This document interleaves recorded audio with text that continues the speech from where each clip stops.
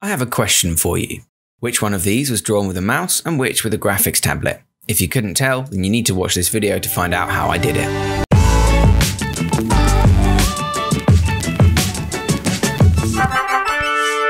TipTut.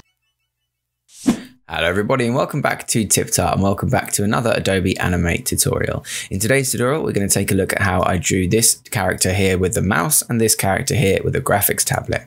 Now the tablet one is kind of obvious. I took out my pen and I drew the shapes and there you go, it's finished. But there's an age-old question, which is how do I draw well in Adobe Animate with a mouse? And I'm going to show you a few different techniques today on how you can do that. Okay, so bear with me. We're going to do a little bit of the things you shouldn't do first, and then we'll jump into the things that you absolutely, in my opinion, should do.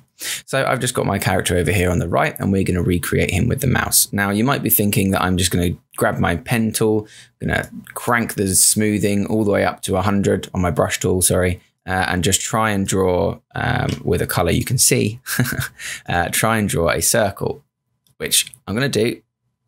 And that's probably the best circle I can do with a mouse. It's pretty good, but you know, you'll see that we'll come into some shortcomings when I come to actually draw my character here. And this is where a lot of people get to and they say, oh, Adobe Animate's rubbish. I can't draw in it. And to be fair, if you try and draw like this, then I'd have that same conclusion too. You could also then think, all right, I'll try and use the fluid brush tool, the latest one. I'm going to put the stabilizer all the way up there, the curves moving all the way up, crank everything all the way up, you know, make it all really smooth, put a taper on it. So I've got some fake pressure sensitivity and I'm going to try and draw another circle. And you think, okay, I've now got some fake pressure sensitivity. That might look a little bit better, but again, it's still not great at all. Moving on to the things that you should do. Here's how I recommend you draw inside of Adobe Animate with a mouse. You don't. Oh, I lied to you in the video title. I recommend you think of it more like sculpting rather than drawing, okay?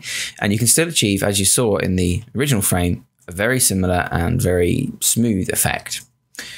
There are 3 tools or 4 tools that are largely ignored most of the time in Adobe Animate. You've got your rectangle, circle, pentagon, and line tools. I recommend you use these when you're drawing with a mouse, okay? And I'm going to show you how you can achieve this same effect here. So I'm just going to grab my circle tool here. I'm going to go down and pick my skin color.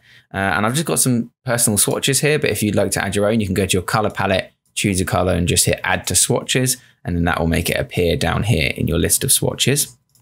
So I'm going to grab my circle tool, make sure I've got a fill but no stroke applied, and holding shift, I'm just going to draw myself a perfect circle.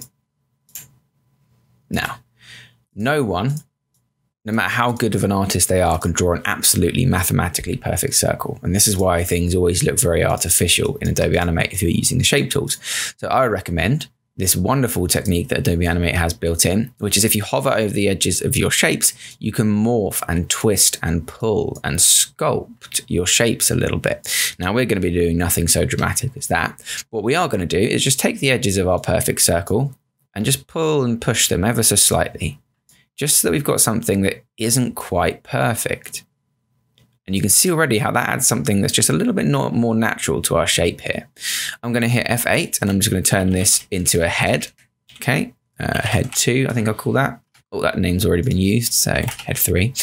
And we'll come back and we'll add in this curve for the hair later on. But you might be wondering, okay, I can see how I can make a circle that's slightly smushed, but how do I make all these other shapes like the mouth and the teeth and things like that too? Well, it's a combination of using these basic shape tools, the line tools, and the morphing tool, using the selection tool as the base.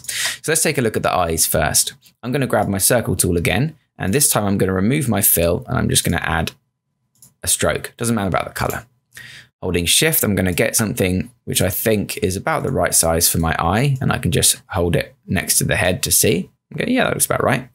Holding alt shift with that shape selected, I'm going to drag down until they overlap and I create this nice eye shape here. Then I can just left click one of my lines, which will select all the way up to a point where the next angle hits, and I'm just going to delete. And that's going to give me my shape. Bringing up the paint fill tool with K, I'm just going to fill that in. Double click the line and delete it, and then change that color to white with the eyedropper tool, which is shortcut I. For those who don't realize it, I've got all my shortcuts that I'm pressing down here at the bottom of the screen. Okay, so selecting my eye now, I'm just going to hit F8, turn that into an eye, and pop it on top of my character. Now, again, you can double click to go inside this shape. And if you want to, you can push and pull to make it look a little bit more natural. Okay, maybe something like that. Don't want to go too far on it because otherwise it's going to start to look wobbly. Okay, I think I prefer these looking perfectly smooth, but it's obviously completely up to you. The other good thing is you can press Q and squash and scale until you're happy. Alt Shift and drag again will copy that shape over, and it will be a duplicate of that same shape. What this means is if I go inside this shape now, okay, and by double clicking, and I remove my stroke again, and add just a black circle, you'll notice it's doing it to both of those graphics, okay? So when I move these about, it's moving it about inside my other graphic as well. So I'm going to add this on a new layer inside the eye. So I'm just going to cut that, paste it in place with Command or Control Shift V. And then I'm just going to drag it down over my eye. Now, a quick tip for masking this, especially if you want to animate it later on, is you can Control C to copy your eye shape, paste it in place on top of your pupil layer, and then right click and choose mask, and it will mask that layer underneath. So now we've got two eyes. If you unlock these layers, you can then adjust your pupil layer until you're happy and relock them again. We'll turn that mask back on. Okay, great. Let's go back outside of our eyes and we can see that we have the eyes for our character pretty much done. I'm just going to retweak those a little bit and maybe reposition them on the head. Okay, so let's continue working on these facial features. Something for the nose, pretty simple. Once again, I'm going straight back to my oval tool. And this time I've got a linear gradient applied to it, as you can see. If you don't know how to apply a linear gradient, it's pretty simple. You can just select a shape, go up to your color palette here, choose linear gradient from the drop down menu, and then you can double click on these points and choose colors from your color palette. So I'm just going to choose something like maybe this, or maybe this. That looks pretty good. I'm going to worry about the angle of the gradient and stuff afterwards. What I'm going to do now is just the same thing, grab my edges, and I'm just going to pull it roughly into a nose shape. And again, you can see that you get some really nice natural looking shapes just by pushing and pulling. If you zoom in, you'll obviously get way more control. And you can start to flatten off the edges of your shape. That looks pretty good to me, but if I hit F8 and turn this into a nose, and go inside the nose, you'll notice that the gradient's kind of going the wrong way. So I'll just scale that up a little bit. Okay, we kind of want the gradient to be at the tip of the nose. So I'm going to select the shape and I'm going to choose my gradient tool here, gradient transform tool. If you don't see that, you can click these three dots on your edit toolbar and it'll be in here somewhere and you can just drag and drop it onto your toolbar. So I'm going to select that tool and you'll notice I get this overlay. I can move the center of my gradient by grabbing the dot here. I can rotate my gradient by grabbing the edge, and I can scale up and down my gradient by dragging these bars. So I'm going to do that. I'm going to pull it so that the same color as the skin is just overlapping the nose. And then I'm going to double click to come out of my gradient. So here I've done two completely different colors. So I'll just fix that. I can select my linear gradient again and change these colors to the darker two. Boom.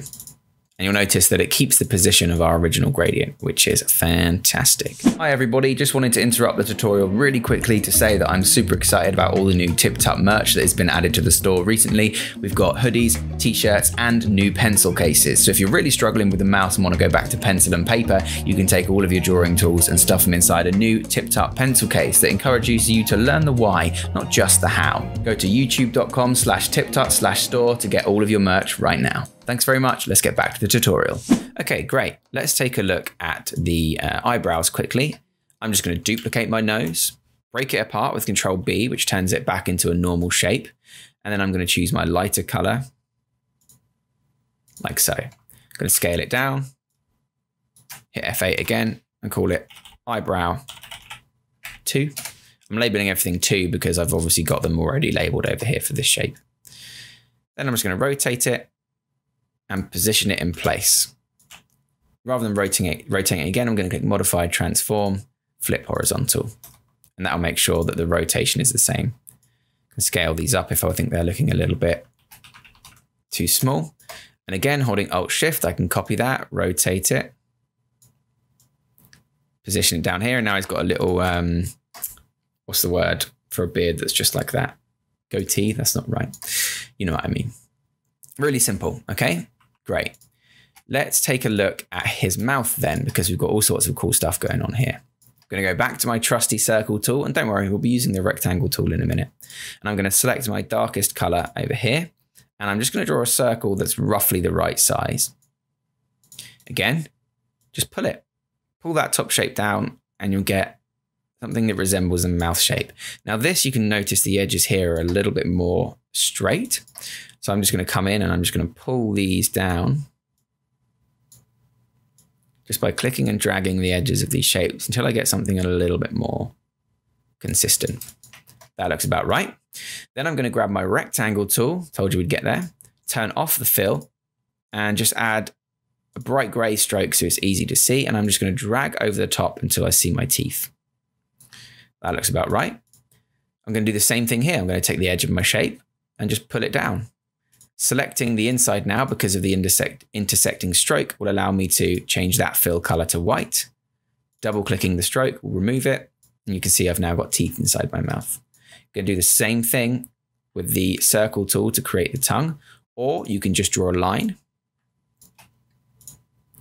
and then pull that line. And you'll notice because it's intersecting with a shape, it automatically creates those edges for us here.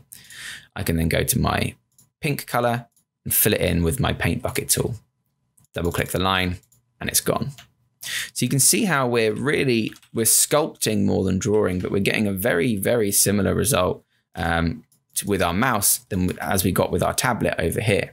Okay, put the mouse over here, mouth over here rather, but you'll notice that it's a little bit too small and not really in the right position. So I'm just going to select that and hold Ctrl and press down, and that'll push it down in the layer stack until it's below the nose. And then at this point, you can come back in and start tweaking the controls.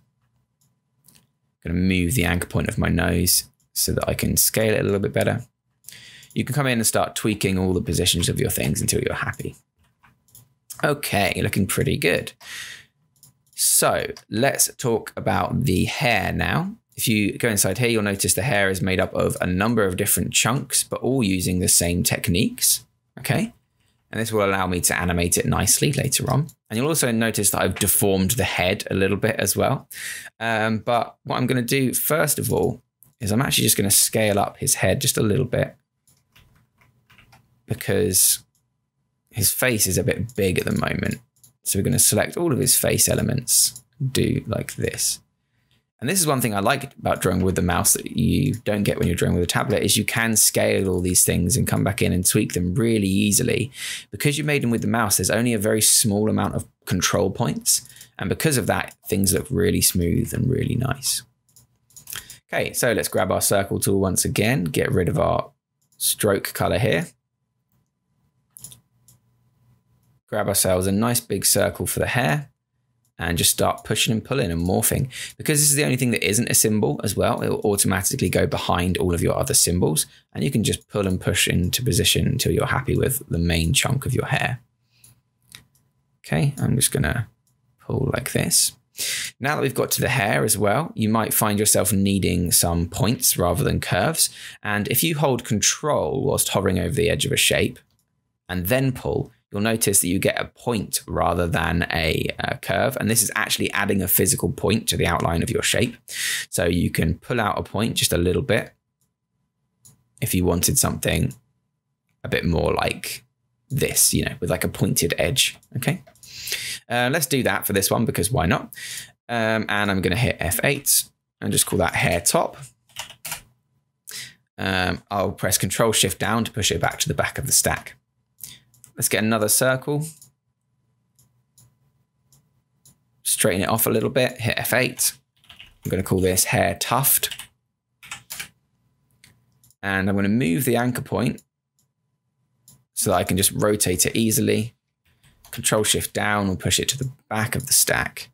Copy and paste it. Squish it down a little bit.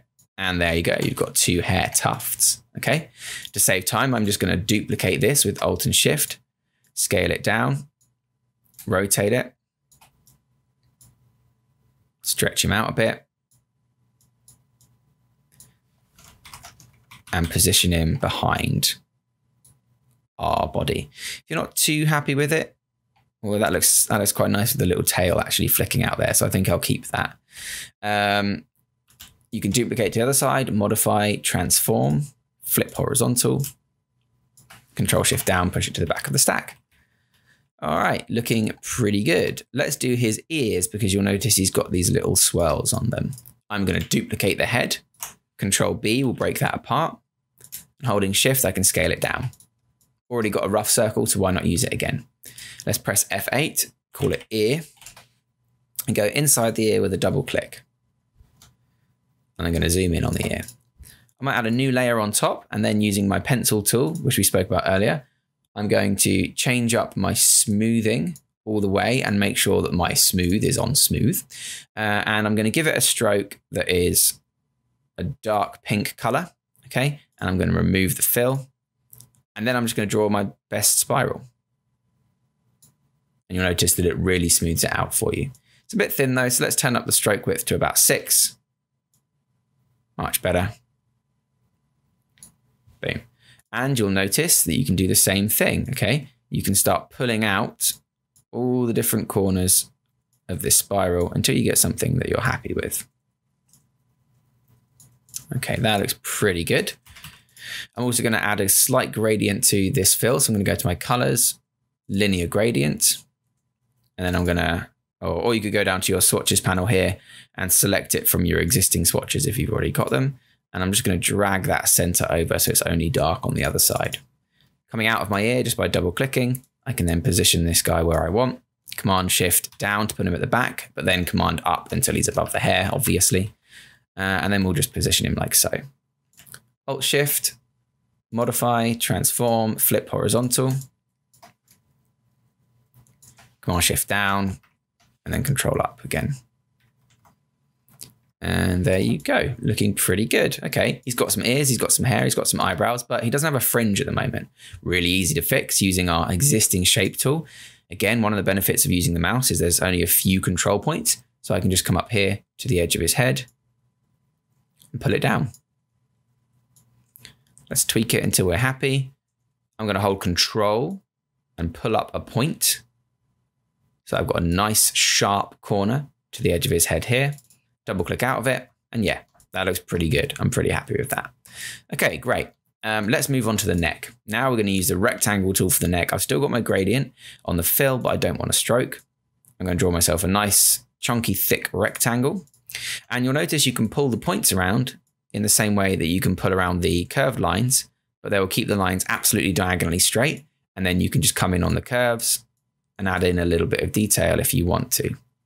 Okay, maybe something like that. Or actually, let's do it this way around just in case we animate the head later on. So let's bring in the top of his neck, just a touch. Select the shape. I'm going to change this gradient to be dark at the top and normal skin tone at the bottom. Select it, hit F8, call it neck 2. Command Shift down, sorry, Control Shift down. I've been teaching a lot on Macs recently. And drag it behind the head. And then just squash and stretch him until you think you're happy with the way it looks. If you've tapered it a bit too much, you can obviously double click the shape and just pull out these points again. Again, so good, because if you drew this with a tablet, there'd be so many points because of your wobbly hand, you wouldn't be able to get this level of control. Okay, pretty good. Let's quickly do the body then as the last final step. I'm going to go to my rectangle tool, grab myself a nice dark reddish blue color, so like a nice rich maroon purple, and I'm just going to curve the edges of this shape. Might pull out either bottom here, just because he's going to have slightly wider hips than he does shoulders. Curve the edges of our chest a little bit. And then once again, using our pen tool, or maybe even using our rectangle tool might be a bit simpler. I'm going to go remove my fill color, add a gray stroke, holding Shift I'm just going to create a square. It doesn't matter about the thickness of the stroke because it doesn't actually apply that thickness. So I'm just going to hold shift until it goes diagonally the other way. With my selection tool, position that in the center of my shirt. Like so. And then you'll notice that it automatically has clipped to the edges of the shape. So if I were to select these extra edges, I can delete them now if I wanted to. Before I do that though, I'm going to eyedropper or apply perhaps maybe just a block color of skin to there and remove the rest of the body. Selecting both of those, hit F8, call body. Oops, excuse me, body 2. Command Shift down, Control Shift down, will pop it to the back of the stack. Okay, looking pretty good. Last few final steps then. I'm going to grab my body, duplicate it, hit Control B, eyedropper its own color so that it turns all the same shape to the same color. Press Q, I'm going to rotate that 45 degrees by holding Shift, scale it down, and look at that. We've got a sleeve. But this sleeve does need a gradient, so I'm going to apply one of my pre-made ones, which is this darker one here. And that's going to obviously apply it in the wrong direction, of course. So we can just rotate that so the darker option's up in the corner and that the lighter side of it is right at the edge of the sleeve. I'm going to hit then F8, call this sleeve left. I'm going to quickly reposition the rotation point up here, just so that I can more easily position this behind the body with Control Shift down and rotate it into place. Looks pretty good. Inside that sleeve layer, I'm going to add a new layer underneath with a straight up rectangle. Remove the stroke. Select the arm color and then just position it in place. Maybe something like that. And you can see I'm being fairly blasé because I know that I can control however much I need to with my curved selection tools, even down to the point of just bringing this arm in line with the bottom of the body. You get such a level of control here that it really doesn't matter. And there you go. That's behind the arm there. So you guessed it, we're going to duplicate this, modify, transform, flip horizontal. Control Shift down and push it to the back of the stack. And there you go. Last step, we might as well do it. We'll add, we'll thin up his face a little bit because he's looking a bit chonky compared to his other portion there. And you'll notice that his hair is now overlapping his ear. So we'll just Control Shift down, push it to the back. Inside the arm layer, I'm going to add a new layer on top just for ease of use. With my line tool selected and no fill, I'm just going to draw a straight line going out like so. I'm then going to position the points where I want the ends of each hair to be, and then just pull the curve. Really simple. And that is pretty much it. Let's duplicate these down a little bit by just holding Alt and releasing. Let's make sure they're the right color, not some random gray. Same color as his hair. And there you have it. So you can see, yes, that took a little bit of a while, but once you've done it once, it becomes quite quicker. And once you realize you can reduplicate and use shapes, it becomes really quick. Okay. And as you can see, you can get a really lovely result. Tablet compared to mouse, I can't really tell the difference there. Mouse compared to mouse, the only difference I can tell is that he's got slightly different face shapes because I've made him twice and I've changed his hair a little bit. Okay, so hopefully you can understand that drawing with a mouse in Adobe Animate is absolutely possible. You just have to change the way that you think a little bit about it. Okay, and just because I've done this in a flat design style, there is no reason you can't do it in a style with edges. I know a lot of people like these big, thick, black lines in Adobe Animate, and so do I. There is no reason you can't do it and just change it to look like this. It looks like ASDF style, yeah, of animation, okay? With these lines as well, if you find yourselves still creating things that are a little bit too wobbly, you can just choose these shape options here to smooth or straighten, which will remove all of the tweaks and pushes you've done to it. So don't worry about undoing your steps either. Well, that is it for today's tutorial. Thank you very much for watching, everybody. I do hope you've enjoyed it, and I hope to see you next time for another episode of TipTut. I'd like to say a massive thank you to my level 2 and above members: Unknown Ghosts, WN62, Anonymous, Brew Draws, Mel M. Hoover, Maybe Sharma, Ralika M, Mun336, and Ian Costello. You guys are lovely. If you'd like to get exclusive membership to a Discord, shoutouts, and personal design feedback, check out the membership to TipTut Zone by clicking the join button below.